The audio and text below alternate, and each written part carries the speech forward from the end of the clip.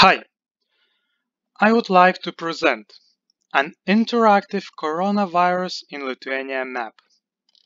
It goes without saying that we are showing places visited by infected people and mobile corona checkpoints.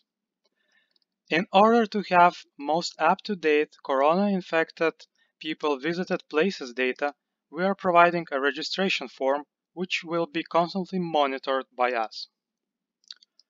However, as a number of corona-infected people in Lithuania is constantly growing, it becomes nearly infeasible to track risky places for you personally.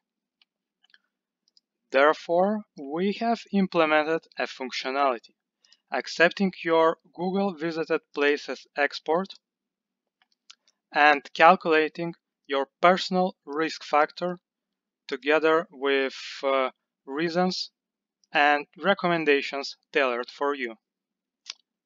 And by the way, we are neither storing your location data nor sending it to our servers.